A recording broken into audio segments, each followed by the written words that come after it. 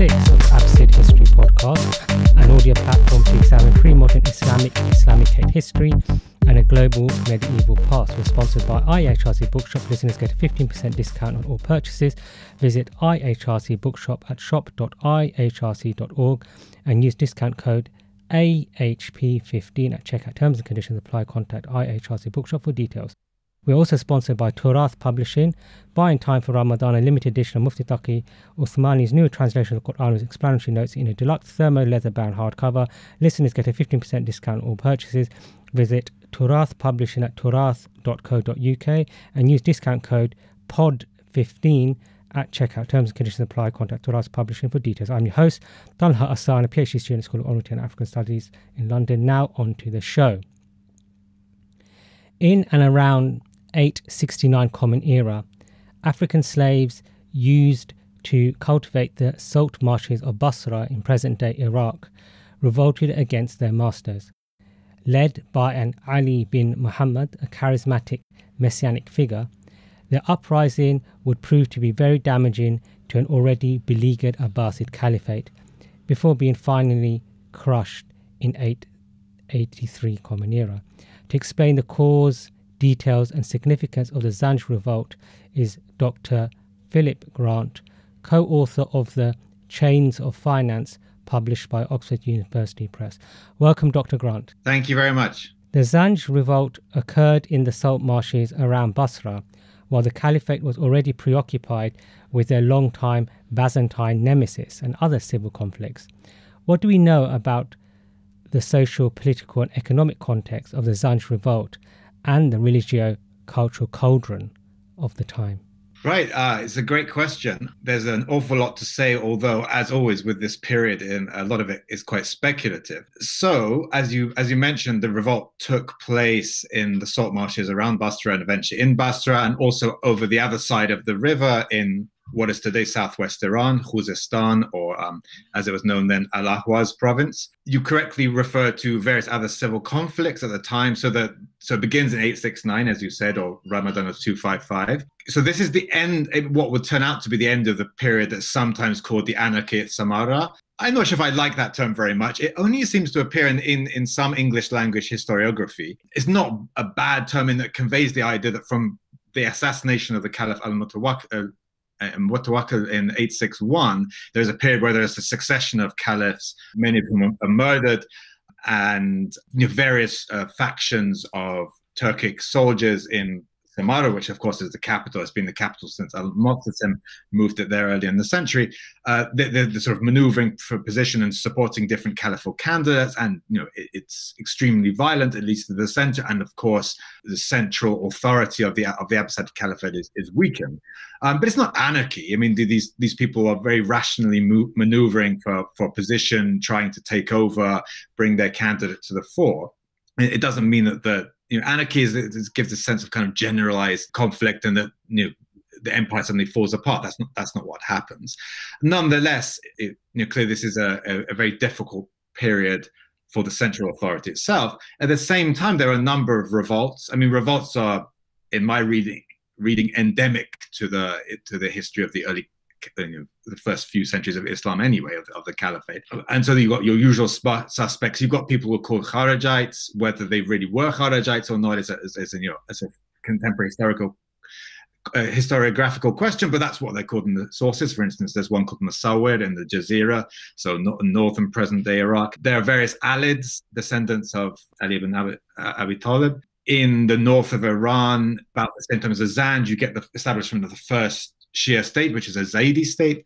And then probably most importantly of all, in Egypt, you have a man called Ahmad ibn Tulun, who was himself descended from the Turkic soldiers in Samarra, who goes to Egypt and basically takes over the administration there and rules as a kind of autonomous Abbasid governor, but with a very sort of conflictual relationship with the Caliphate. And in Iran, starting in Sistan, in what's today southeastern Iran, you have Yaqub ibn Layth al-Safar, the coppersmith, who is probably the most serious revolt. So yes, so in all sort of sides, the central authorities are beset by various rebellions of people with powerful armies who are able to carve out a considerable measure of autonomy for themselves, even if they don't want themselves to sort of destroy the caliphate or to become caliph. They want to extract concessions such as being recognized as governor, having the right to certain tax revenues, and so on.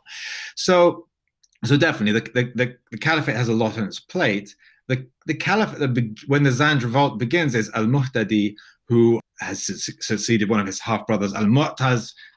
Like Al-Mu'taz, Al-Muhtadi is very short-lived. His main sort of contribution is to try to return at least the palace of the caliphate and of the caliph, sorry, to some kind of order. So he bans alcohol. He gets rid of the qiyan, the enslaved women who courtesans effectively. He banishes dogs as well, I think.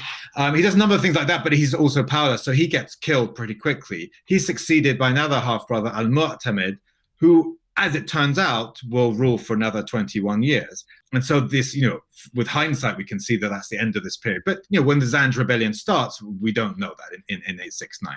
Throughout the 9th century, so we're talking about the marshlands of Lower Iraq, perhaps up as far as Wasit, the theatre of the rebellion, and into Khuzestan, as I said, on the other side of the river.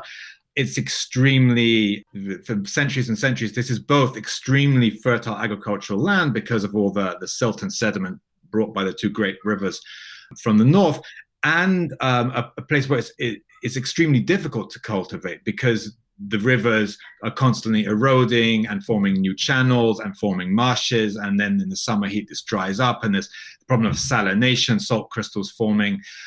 So it's incredibly wealthy agricultural land, but beset by these kinds of problems. So, for instance, in the 9th century, we see actually there's a shift in the tax revenues from cultivation of wheat to cultivation of barley and rice. Barley and rice are more salt tolerant, so that probably indicates greater salination. Around Basra, especially. So by this point, Basra is very close to the Persian Gulf. Actually, then it was closer because of in the intervening centuries, the land is extended further southeast. So it was very close. So the Tigris there is tidal, and therefore salt from the Persian Gulf gets there too. So you have this big problem of salination, and at the same time you have jurisprudence which says, and you're based on hadith, which says that if whoever clears what's called a dead land, gets to keep it and gets to cultivate and gets to keep the revenues without paying tax. So there's a sort of economic fiscal incentive for people to clear the salty soil from these lands. Now, the trouble is that's an extremely onerous job, and therefore they seem to have recourse to both slave and free labor. So it's not that all the Zanj or all the rebels are slaves, or all the people engaged in clearing this topsoil, the sebech, they're not all enslaved, but that many of them clearly are. And so, as throughout history, and we can cite many more examples, the people who are in control of the means of production employ exploited and slave labor in order to do things that they certainly don't want to do themselves, and that it's probably quite hard to get people to do as paid laborers. So we have this population there in the marshes working extremely difficult conditions. Probably, there were some calculations done back in the 60s, but probably working 100 days of the year, on the basis that they would have had other agricultural duties, harvesting other crops. I would mention barley, rice, wheat, dates, of course, very famous in Basra, and probably actually sugarcane as well, which was introduced into Khuzestan in Sasanian times. But working 100 days a year, you need a large number of men to clear all this topsoil. And actually, there, at least in the 60s, there were still ridges to the east of Basra, between Basra and Abadan in Iran. And so, it was even calculated you might need 25,000 people working 100 days a year to do this. So quite a significant labor force. There were prior unsuccessful revolts, but the 869 revolt would prove devastating, with siege and sacking of major cities. Narrate for us the contours of events. Okay, before I do that, I should actually say that a brief word about the sources, because we know quite a lot about the contour of events thanks to the fact that Al-Tabari in his Tarikh talks about it at great length.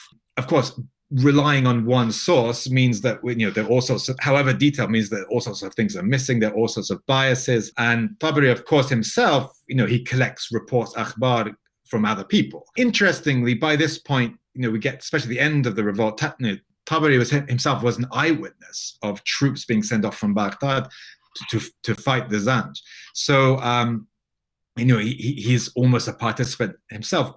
And he draws accounts from people who had been on the side of the Zanj, including Muḥammad ibn Hassan ibn Sal, who was actually descendant of the vizier of Al-Ma'mun, but also someone called Rayhan bin Saleh, who was another Zanj commander. So he has this from people who fought, who, although obviously in the end, by the end of the revolt, they had defected to the Abbasid side. So you have this incredible detail. On the other hand, you know, there's a little bit in Al-Masudi's Muruj al-Dhahab. There are 2 or 3 other near contemporary sources, and then, you know, bits and pieces in later sources. So I will narrate the contour of events, but there's an incredible amount of detail. But of course, we're very reliant on this one source. So Ramadan 255, Ali ibn Muḥammad, and I think we're going to come back to talk about him. He, along with a small number of associates, he's been trying to start a revolt in Basra. This is actually the second time he's tried to start this. And he comes across a group of Zanj who are described as Ghilman Shurajiyin. So the Shurajiyin, or Shurajiyun, are the landowners of the Shuraj. And the Shuraj, if you know your Persian, it meant salt. It comes from the word meaning salt in Persian, and in contemporary Persian, shur still means salty. So they were the Ghilman, so, you know, some kind of subjected, probably enslaved people, although these terms are always ambiguous, and the terminology is not consistent anyway. But they fall upon them in Basra, and they're taking some flour somewhere, and they capture them, and it's actually led by Rayhan bin Saleh, so who's one of Tabari's major sources, and he himself is described as one of the overseers. He's both described as a ghulam and as someone who oversees the ghilman. So he's, you know, something we find in other slave systems too, that you know, certain slaves as a kind of a policy of divide and rule are used to oversee slave labor. And so Ali ibn Muḥammad and his associates interrogate him and say, who are you, where have you come from, how many Zanj and how many slaves are there? And he says, you know, how many of them are Abid, slaves, and how many are Ahra, free people? And what do they eat, and what kind of rations do they have? And do you think you could go back and recruit some others? And will you swear allegiance to me as Amir, as your commander? And so Rayhan says yes. And so he does. And he goes off and he brings back others. And so the early stages of the revolt is very much like this. We have, you know, immense detail about it, but it's a very localized thing.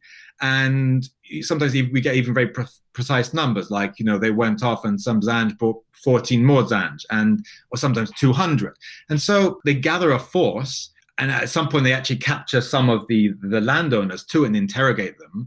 And Ali ibn Muḥammad orders the Zanj, who are now on his side, to beat them with palm branches. And then, interestingly enough, sends them off and, you know, makes them swear not to tell anyone, which of course they do. And so that raises the alarm, and the local forces of the Abbasid Caliphate get involved. And despite the fact that very early on we're told that the rebels are not well armed at all. They have 3 swords, and, you know, one account of a skirmish, someone is hit on the head with a surnai, a kind of trumpet, and another one, someone uses an oven. It all seems very rudimentary, and yet they managed to defeat the local Abbasid forces led by a Turkish soldier called Ramais. And so the first year of the revolt is very much like this. They set up base by a canal outside Basra, and they fight a number of, you know, battles, but they're really probably quite small, skirmishes with the local forces, and most of the time they emerge victorious, but not always. And this means that they also recruit new people. Interestingly, in some of these skirmishes, you know, we see that there are black soldiers on the side of the authorities as well. Sometimes these are slave soldiers, sometimes not, and that many of these are captured, and then they defect and they join in too. In the second year of the revolt, so, you know, 870 or 256 in Hijri, that's when it gets serious, in that, having defeated all the local forces, the central authorities send a general called Julan Turki, a Turkish general, to lead a bigger army, and he's also defeated. This and this is a repeat pattern for the first sort of year or two. There are repeated sort of battles, skirmishes. The rebel army increases in size. New people join. Sometimes these are clearly Zanj or enslaved people, but not always, especially some of the named people who become commanders. And it's very mysterious. That's why I say Tabari has immense detail, but we don't know like why one day a group of Zanj come across a man sitting, and he's very precisely described. He's wearing red shoes and a qalansua khaz, like a silk hat, and also some kind of woolen tunic. And he says, I'm so-and-so. His nisba is al-Isfahani, so he's from Isfahan in present-day Iran. But what's he doing there? He's sitting with a bunch of letters, and he just wants to join, and they arrest him and interrogate him, and then they figure out he seems like a good guy. And so he becomes one of the commanders of the rebellion. So it's very mysterious. Like, where did he come from? What is he doing there? But this is sort of the first phase. So we can call that establishment of revolt and initial victories. And then there's a second phase where expands, and they start taking cities. So first of all, Alabulla, and Alabulla, very ancient port next to Basra, Apologos in Greek, which obviously had declined in importance after the establishment of Basra by the Muslim conquerors in the Caliphate of Omar. Actually, modern-day Basra is probably where Alabulla was, and the Basra of the early Islamic period is slightly to the west of present-day Basra. But they take Alabulla, which is still an important port, and they set fire to it, and it burns down because it's made of teak buildings. They also head slightly east to what was then called Abadan, which is now in modern Iran. It's been renamed Abadan, but it's not very far away. They take that and they expand it, and this phase culminates in 871 when they take Basra, and this is a battle which lasts several days, and it's very hard fought and very complicated to follow. But basically, the forces of the townspeople and the Abbasid forces sent from Baghdad and Samarra, they're ultimately defeated, and Basra is burned. And of course, I don't know, do the sources, does Tabari, or do his sources exaggerate? But there's a lot of people are killed. It seems to be extremely violent, and is a big shock for the city of Basra. But also shows that the Zanj are a formidable, or the rebels are a formidable fighting force by this point. So that's the second phase, 871. And then there's a phase after that. So we have a lot of detail about that. And then for the next few years, there's less detail, but I call it the phase of the spread of the rebellion. And so here they go into Khuzestan as far as Ahwaz, which is east and slightly north of Basra, and eventually as far as Ram Hormuz, which is 3 days march east of Ahwaz. And there's a sort of fluctuating control over this region because it's very complicated, but there are other forces. Yaqub ibn Layth is very active there too. Various points they try to link up with one of Yaqub's allies, who is a Kurd called Muḥammad ibn Ubaydillah, but he's rather a sort of treacherous figure, and he sort of breaks his bonds with them a couple of times. But nonetheless, they're clearly active there, and they're active further north, and they eventually get as far as Wasit, which is the sort of link of the limit of the Batiha, which is the great marshes of lower Iraq. They get that far. And you can see that there are a number of different commanders, and they act sort of semi-autonomously. So in Ahwaz, there is Ali ibn Aben, who is known as Al-Muhallabi. So he comes from this very prominent and old Basran family. North up towards Wasit, you have Suleiman ibn Jami', who is described as actually as a Mawla Aswad of one of the Bedouin tribes, so a black, a client freedman of one of the, not a Zanj, but a black person of other origins. And they act pretty much semi-autonomously. And sometimes you can see they're in conflict with Ali ibn Muhammad, who's based around Basra. And they fight other Abbasid forces. So there's a whole range of Abbasid forces with it's a revolving cast of generals, because it generally happens that after they're defeated a couple of times, a new one is sent out to replace them to hopefully do things more competently. And here, I think there's a shift. So in the early stages, it's very clear that the rebels live off plunder, and they plunder villages, and they capture booty from the people they defeat. They attack shipping as well in Basra.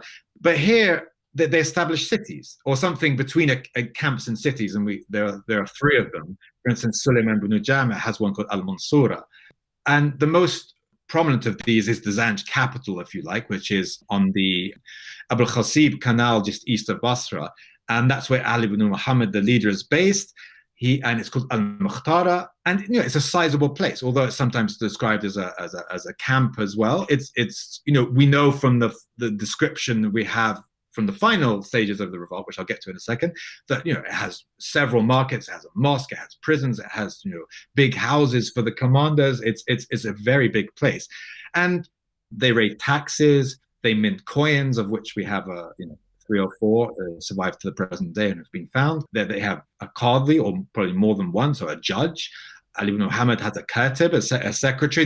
They're constantly writing letters to each other as well as to the government forces. So there's some kind of state apparatus, if to speak somewhat anachronistically, and they have trading relations with the Bedouins, who are obviously very important in supplying them. They also fish, clearly an important source of food and nutrition in that environment. So that's the third stage, where it's both very spread out and yet also established in these cities. And then the fourth phase, I say it's sort of like the closing of the net. Like during this third phase, the Caliph al-Mu'tamid realizes this is really very serious, and so he sends al-Muwaffaq. Who's al-Muwaffaq? That's his brother, and during al-Mu'tamid's reign, he's really the one who's in control. And he's a very capable general and administrator, and he seems to have been the one who organizes the system of Turkic and Central Asian slave soldiers. And both he and his son Abu al-Abbas, who will eventually become Caliph after al-Mu'tamid as al-Mu'tadid in 892, but that's a way away yet. They come and they fight a number of battles, and they're generally successful. And eventually, the final phase is the siege of al-Mukhtara. And so what happens, I said the third phase is kind of spreading out, but the commanders like Ali ibn Aban or Suleiman bin Jami, they realize that they're kind of outnumbered or being outfought, and they come to al-Mukhtara. A number of the other commanders are killed or captured. And so you have a protracted siege. And even if the dimensions of rebellion have shrunk, it's still quite astonishing. There's this sort of spine-chilling moment in Tabari's history when, and it's very much described from the perspective of al-Muwaffaq and the Abbasid forces, but, they arrive outside al-Mukhtara and they say they've never seen such a place. Like, they've never seen such weapons, like so many people assembled, such mighty fortifications. And then the Zanj stand on the fortifications and give this massive roar, and, the whole place trembles. I mean, it's really quite spine-chilling. And so this protracted siege begins.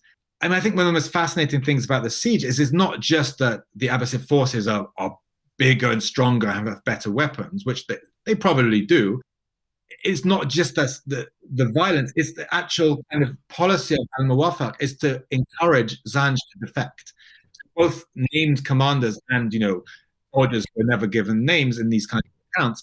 And that when some start effect, his policy, he parades them outside the fortifications, and he gives them robes of honor, he gives them some of the horses, weapons. They're paraded up and down wearing silk clothes and with fine weapons, and the defenders of al-Mukhtara are demoralized, and more of them defect. And some very high-ranking commanders defect, people who've been there from the very beginning. Even Ali ibn Muhammad's son tries to defect, although his father sort of catches wind of it and stops him.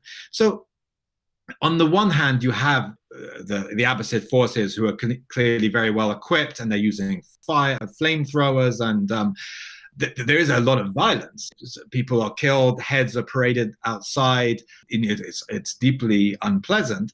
There's a sort of, they're trying to terrorize the defenders, but at the same time, and I think this is consistent with a lot of, the way the Abbasids treated rebels. It's like, if you swear allegiance to us and promise, repent and say what we did was wrong, but we won't fight you anymore, come to our side, well, then that's it. It's forgiven. And, this is, I think, in most of the rebellions against the Abbasids, whether big or small, this is some element of this. And then rebels could be incorporated into Abbasid forces, which is what happened to Zanj rebels. And, we repeated references to, for instance, Ghilman. difficult to translate. In the English translation of Tabari, they're often called pages, which I think is slightly misleading. But people who are in some kind of subjected position were originally enslaved and then probably freed, but still dependent on their masters. And some of these are black. So for those of the Zanj, those of the rebels who were black, and we'll come back to this question, clearly there's a suggestion that actually, you can come and have a much more honored place here. And look, you won't be alone. And there's already by this point a tradition of several decades of having black regiments, black slave soldiers, as well as Turkish and Central Asian ones, as well as ones from, there are Roman ones or Greek ones, if you like, Rumi or Rum, ones from described as al-Magharaba, which probably actually means people from Egypt. So there's a lot of, there's this tradition of having slave or dependent soldiers in the army. But it's I think by the point, al-Mukhtar is under siege and clearly the conditions are getting worse and they're running out of food.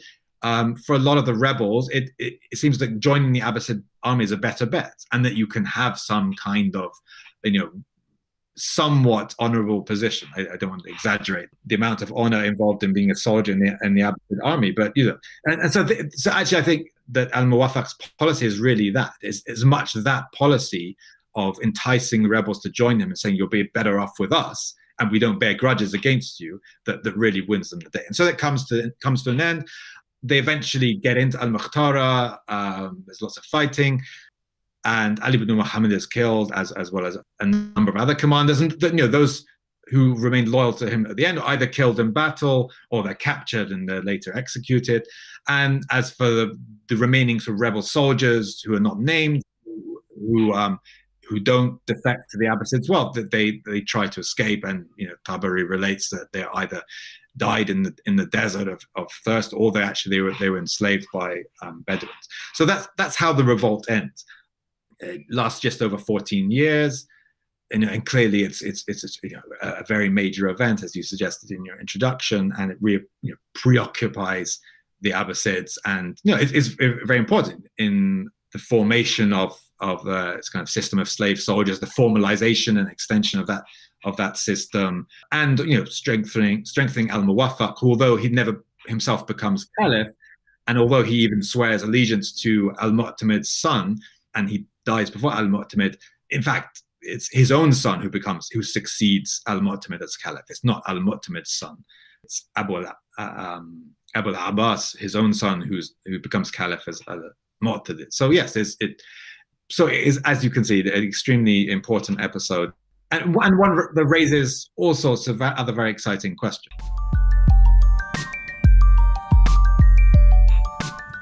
An enigmatic leader emerges called ʿAlī bin Muḥammad, who claims descent from the Prophet's household. What do we know about this figure? Right. So Ali ibn Muhammad, I obviously already mentioned. He is very important. He's a sort of, what would you call him, like a professional adventurer, I like to think of him as. As you said, he claims descent from the household of the Prophet. Clearly, our sources are extremely hostile, and often he's just called al-Khabith, the abominable one is how it's translated, or other epithets of that kind, like al-Kha'in, the traitor. He appears to have come from a village called Warzanin, of which, as far as I can see, there's no other historical record, but it was outside Rai, modern-day Shahr al-Ray, which has long been absorbed into the southern suburbs of Tehran. But in this period, Rai was a very important city.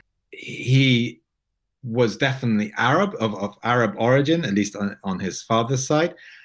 But he claimed to be descended from the house of the Prophet.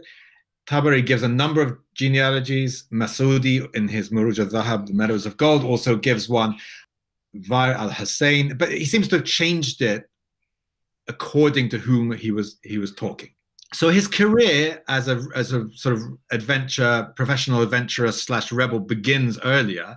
He had for a while been in Samarra during the Caliphate of al-Muntasir, and who succeeds al-Mutawakkil, but he's the first of these like caliphs who only rule for a few months or a year or two before they're killed.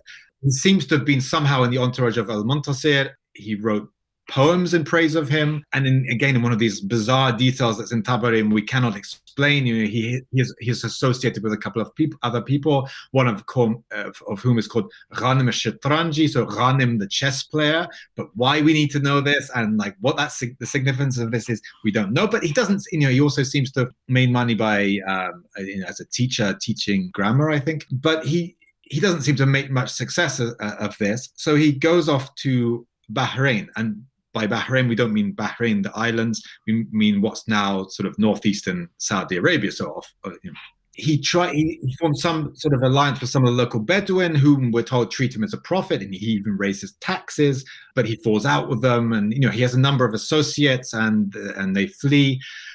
And then he winds up in Basra. Now, he's someone who sees visions. He doesn't ever seem to claim that he is a prophet. The accusation that he does occasionally gets thrown at him by his opponents, because of course that will be fatal to his prospects in a world where it's generally agreed that the last prophet was Muḥammad, and no one after him can be a prophet. So, but he sees visions, bits of the Quran that he doesn't know by heart are sent to him in visions. He goes to Basra because he sees a vision that he should go to Basra. A voice rather tells him he should go to Basra. And at various points during the rebellion as well, he receives either dreams or visions or voices telling him what to do. So he claims to be an ʿAlī. This is very important. ʿAlīs have tremendous prestige. Of course, there's a long history of various descendants, especially of Al-Hasan more than Al-Hussein, but also of Ali's son via his concubine. There are various rebellions in the preceding centuries as well. So it's a very normal thing. It's a good way of attracting people who have great respect for the house of the Prophet and think that they should rule, or at least think that if someone's going to replace the Abbasids, whom they regard as corrupt and so on, then at least it should be someone from the house of the Prophet. So you can make that claim. And actually we also, I think the idea that there are people in the Islamic lands, in the Caliphate, falsely claiming to be descended from the Prophet is also quite common, because there are certain benefits to it, apart from the immense kind of social prestige. You're also entitled to pensions or some kind of subvention from local or central authorities. So he claims to be this, although at one point he also claims to be descended from someone who'd fought with Zayd ibn ʿAlī. So Zayd ibn ʿAlī is if you like, the eponym of the people who become the Zaydi Shias. He claims to be descended from one of his lieutenants at some point. So it seems like he's sort of manipulating these genealogical claims in order to attract people for whom those claims are important. But anyway, so he already tried to start a rebellion in Basra just before the Great Rebellion of the Zanj, along with a few of his associates, and it sort of goes nowhere. And so then he sort of drifts up north in the marshes towards Wasit. He's actually captured by the local governor and interrogated. He manages to get away. So he's someone, for whatever reason, has a history of several years of trying to start rebellions, and has gathered a number of associates during the course of these attempts. Why is a good question, and we can't really tell from the sources. I mean, okay, he sees the visions, and when he's addressing the early rebels early on in the Zanj Rebellion, he says, we're going to fight against corruption and establish just rule, but we don't know any more than that. He does call himself the Imam, so that would imply that kind of leader of the true Muslim community. He also is it's called Al-Mahdi. So there's a kind of eschatological dimension, if you like. But beyond that, it's very hard to say what his objectives are, other than he doesn't like the Abbasids. He regards their rule as corrupt and ineffectual and unjust and wrong in the eyes of God. And so it's very much if you follow the narrative, the rebellion is very much there's no doubt that they are Muslims. They're repeatedly shown praying, for instance. He gives khutbahs, they build mosques. He has the khutbah read in his name in one of the sort of sources of conflict between his lieutenant Ali ibn Aban and the Kurdish lieutenant of Yaqub as-Safar I mentioned, was that they asked for the khutbah to be read in Ali ibn Muhammad's name in the mosques on Fridays, and then they renege on that promise and it doesn't happen. So The reason I say all that is at the same time, his opponents clearly regard him as not a proper Muslim, and as a traitor and as a cursed. And they say, they even Al-Muwaffaq actually appeals to him directly in a letter, said, we'll forgive you as long as you come back to us and reject all this stuff you've been doing, and swear allegiance to us and like rejoin the Muslims. And often Tabari, when he's narrating sort of captures of victories of the government forces over the Zanj, he says, a number of, for instance, Muslim women were found there, as well as Zanj women. So it's like the implication is that these are not real Muslims. But there's no doubt that the idiom of the revolt is an Islamic one. Older historiography is sort of very agonized by this question of, is he a Shiite, is he a Kharijite? Because the inscriptions on his coins, on the banner he's described as having, can also be attributed to Kharijites. Of course, it's rather contradictory to both claim to be descended from Ali ibn Abi Talib and the Kharijite, because the Kharijites began as people opposed to Ali. But that's in a way he's an opportunist. But also we have to remember that probably his revolt doesn't fit any of these categories, and those categories are first developed by Muslim writers of the time, whether or slightly later Muslim writers, whether Sunni or Shia, and that they tried to fit everyone in neat categories. And that these categories were then taken up by Western historians and Orientalists, and actually it's sort of missing the point. The point is that these were registers that he could manipulate and use, and you can't fit them into a neat category. But there are similarities with all sorts of other revolts of contemporary revolts and early revolts. Long-term consequences and analysis of events are disputed by historians, some emphasizing class over race, if it isn't anachronistic to use those terms. The legacy of slavery is a sore point for many Muslims and Arabs today. How do you evaluate the Zanj Revolt in the bigger scheme of things? Yeah, so these are very important and very big questions. Actually requires us to try to figure out who the Zanj are, and both the Zanj in the sense of like the rebels, and they're often the name Zanj is applied to all the rebels, but it's clear that not all the rebels are Zanj, because Zanj is also an ethnic or racial descriptor, and as you suggested, these terms are anachronistic. They are terms, but of course we're speaking English. We live in the 21st century. We can't speak entirely in the terms of the 9th century, even if we can fully understand what those are. So I think you have to constantly tack back and forth and remember that if we talk about race in the 9th century, we're not talking about race in the 19th century in Euro-America. There are clear parallels, but it's not the same thing. So first of all, it probably helps to figure out who the Zanj are, and the easy answer is to say, well, we don't know. So the standard answer would be, okay, so in Arabic and then later in Persian as well, the whole coast of East Africa, roughly present-day southern Somalia to northern Mozambique is called Sahel al-Zanj. Much later, this will be called the Swahili coast, but much, much later. And of course, the word Swahili comes from the Arabic word for coast anyway. So that's the standard answer. The standard answer is like the Zanj came from there, and this is, this appears in Al-Masudi, it appears in other writers, Jahid, for instance, earlier and later geographers. They come from there. They were enslaved and brought to work in the marshes of southern Iraq and Khuzestan. The trouble is, so there are historians who've argued against this, and they've gone so far to say that, well, it's not really a slave revolt at all.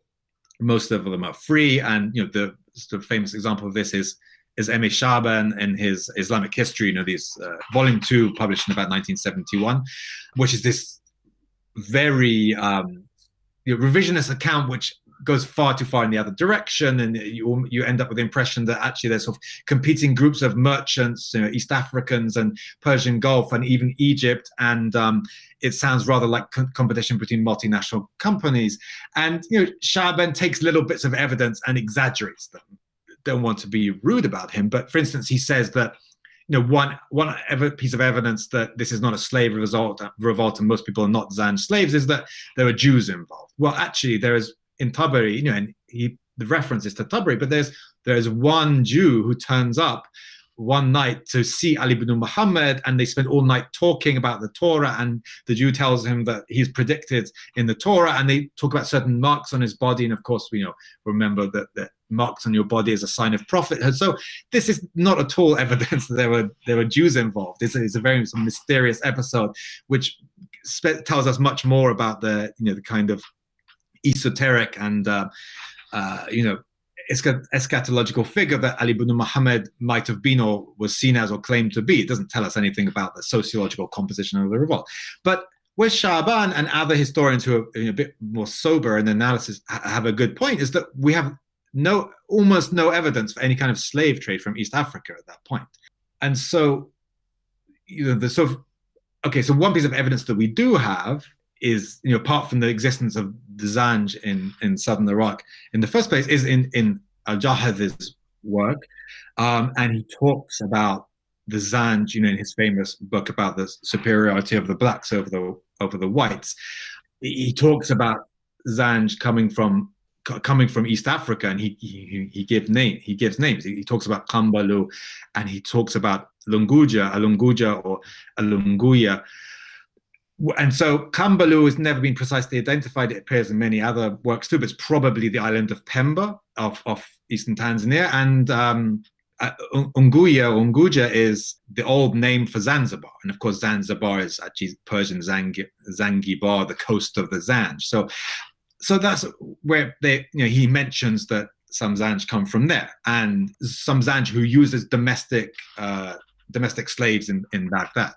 So based on that, and based on later evidence, for instance, because Ibn Isfandiyar in the following century describes a raid on Kambalu of a slave raid on Kambalu, on probably Pemba, eastern off the coast of Tanzania. So based on this, and based on the fact that Zanj is the most common name for the inhabitants of the coast of East Africa, and that clearly there are people called Zanj living in Iraq, and actually they've been living there for a long time, because there are earlier, much smaller Zanj rebellions, as early as going back into Umayyad times.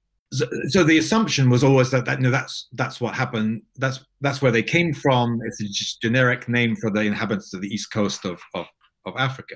But there is no evidence, because for instance, Al-Masudi, who does write a little bit about the Zanj rebellion and who twice visited the coast, nowhere talks about slaves, although he talks about a variety of other things exported from East Africa. And there were trading links going back to Sasanian times. And it's very odd that he doesn't mention slaves. Now, some historians and archaeologists read this as being an effect of the Zanj Revolt, and it temporarily disrupted this. That's possible. There's an argument from absence. But there's the evidence is very thin for any kind of slave trade. And then other people have argued on the basis of what we know about much later slave trades in the Western Indian Ocean that it couldn't have been possible, that it wouldn't have been economic, that the infrastructure didn't exist, and so on. So I think it's actually quite probable that the Zanj, whoever they were, weren't in the main from that part of East Africa. Now, if you look at the sources more carefully, try to analyze what does Zanj mean, you'll see that it's used in quite a sort of broad brush way, and it's not always used to describe people of the coast. It can describe people from further inland. Sometimes it's conflated or associated with Ahabish or Habasha, so Abyssinians. And there are also, like, Masudi has descriptions of the Zanj living in East Africa, and they're often quite, they're clearly different groups of Zanj, and they have different names.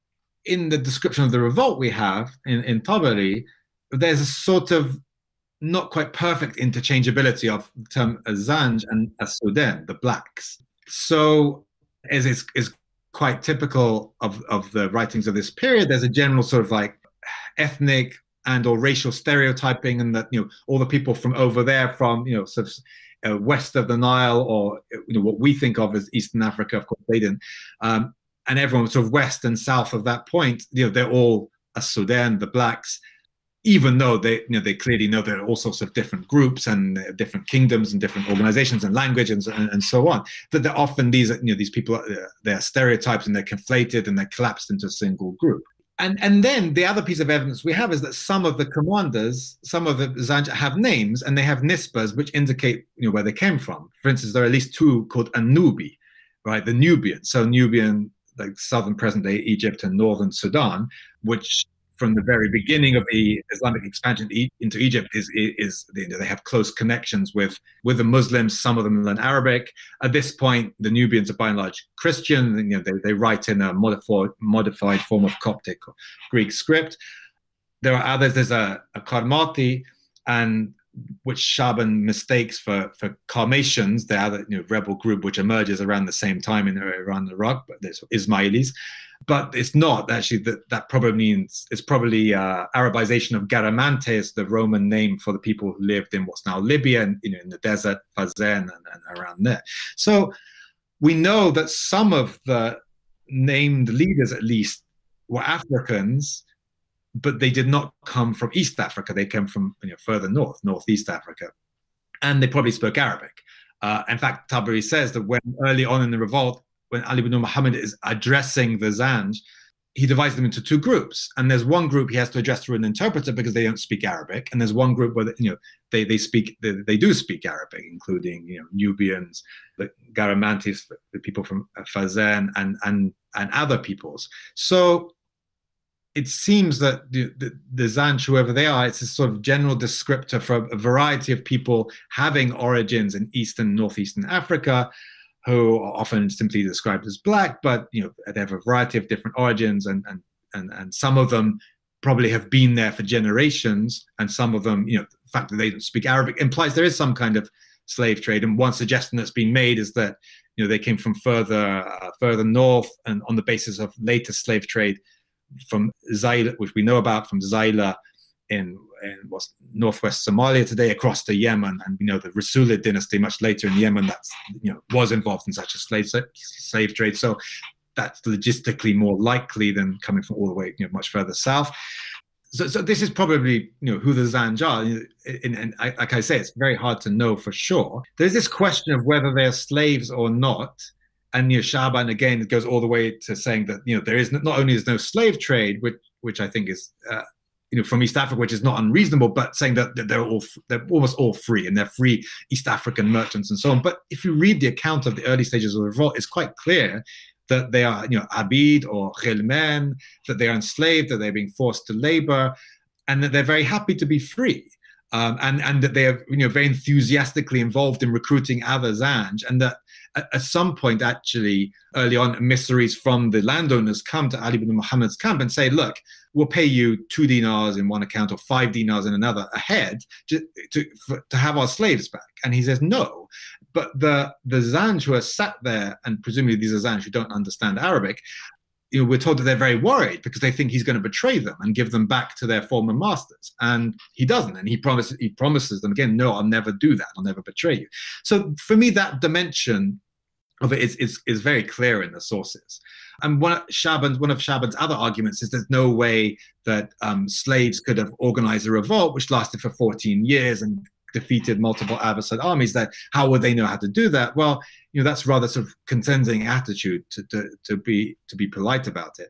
We know very well from both ancient slave revolts in the Mediterranean and numerous revolts in the Caribbean, elsewhere in the New World, that slaves were very capable of organizing revolt. And the phenomenon of marronage, where especially in the Caribbean, in Brazil and Colombia, to a lesser extent in the US, slaves organized armies and fought and defeated colonial forces and signed treaties with them, and then took themselves into the interior of the islands in the Caribbean or into swamps, places which were inaccessible or very hard to access, and formed kind of independent polities for themselves. Like of course, if they could do it, why couldn't enslaved peoples in southern Iraq do that? I think they could have done. So I don't think that's an argument which holds any water, to say that they can't have been slaves because they couldn't have organized a rebellion like this.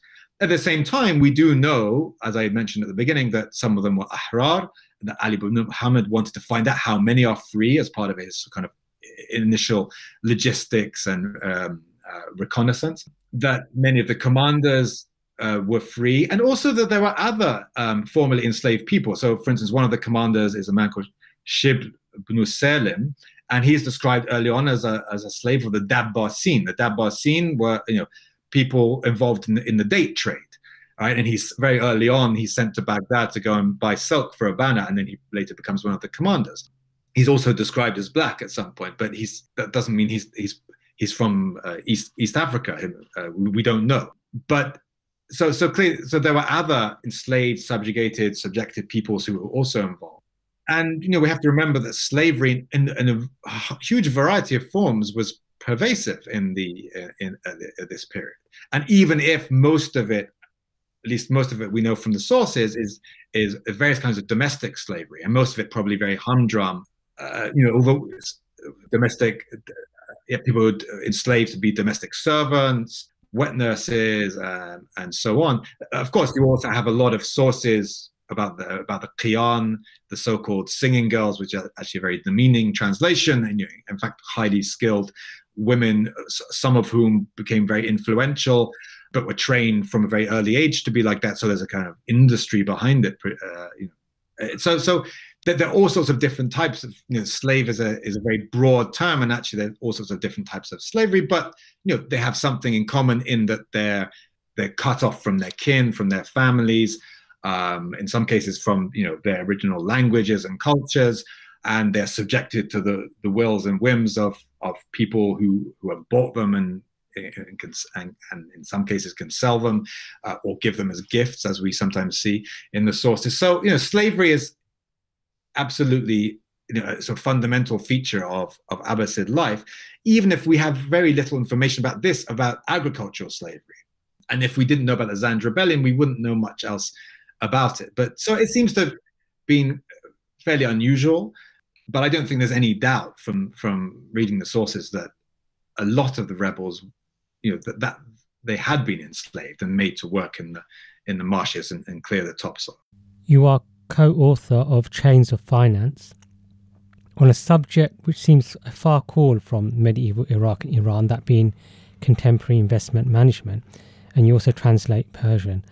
What are other current projects our listeners can anticipate? Okay, so you're right. It is it's a very different world. I'm a great believer in interdisciplinary or multidisciplinary study, and I've always loved late antique and early medieval history. And as someone who's trained as an anthropologist and sociologist, I have a certain set of skills and tools and concepts that I can bring to bear, which there are plenty of historians doing this now as well. I think if you look at the historiography of the Zanj Rebellion, as with much other historiography of this period, that wasn't the case. And now some of these barriers have come down, and there's people doing really great work, including with race and gender and sexuality. But I bring those kinds of skills, and because in relatively distant past, I studied Arabic in Yemen, and I translate from Persian, so I have the language skills. Maybe I'm in awe of people who have the kind of philological skill that many scholars of this period do have. But I have enough to be able to read the sources and question translations and think about that. So that's where I come from. And because this is not my day job, so to speak, at the moment I work as a researcher for something called the Berggruen Institute in Los Angeles, and my work is to do with changing definitions of the human in a world, or how these definitions are changed by artificial intelligence and machine learning and so on. That seems a far cry, as you would say, but this is not my day job. But that, because I have another job and I'm not subject to the pressures of academic publishing, I can think about this at a more leisurely pace. And I think that's one of the problems of contemporary academia. And I have been an academic as well, is that we are forced to write too quickly and publish too quickly, and there's not enough time to reflect and think and really go deep. So I'm still working on this, and I've given papers on it at various conferences, and I'm hoping some stuff will be published soon.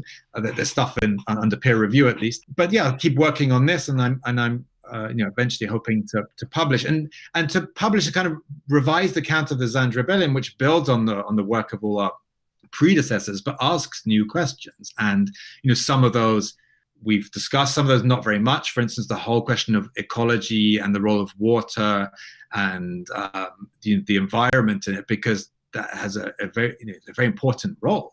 And there's a lot of stuff in the kind of sociology and anthropology I've been trained in, looking at, how humans don't just create their world on their own, that they're always, part of very complicated relationships with all sorts of non-humans, whether they be animals or the landscape or the waterscape, we might say, for some parts of southern Iraq. And ecological environmental factors are extremely important. So I've given a presentation about this elsewhere, but trying to incorporate these ways of looking at things, and also building on a lot of the sort of great boom in Indian Ocean studies. I've said it's very unclear who the Zanj are and like what kind of slave trade exists at this point, because the evidence is so thin, and a lot of it has been sort of distorted by people, earlier scholars' political considerations and affiliations and commitments and ways of seeing the world. So trying to undo that, but build on the Indian Ocean scholarship and see the Zanj Revolt as part of this, at least Western Indian Ocean world, or even a wider world, because I didn't talk about it at all, but Basra is connected, including via Siraf, which was the great port on the coast of Iran at this point.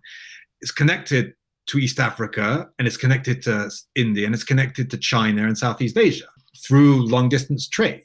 And it's no accident the Zanj actually attack 14 ships early on and plunder them. And also there are Abid, there are slaves in these ships. It's not specified, are they sailors, are they being transported? But they capture them, and then they join the rebellion as well. So the Zanj rebellion is absolutely part of this Indian Ocean world of long-distance trade networks and movements of people and goods. And so I'm really hoping to work on that more and eventually to produce a book on the Zanj rebellion, which takes all these exciting new areas of scholarship into account. Dr. Grant, thank you for being a guest on the Abbasid History Podcast. Thank you.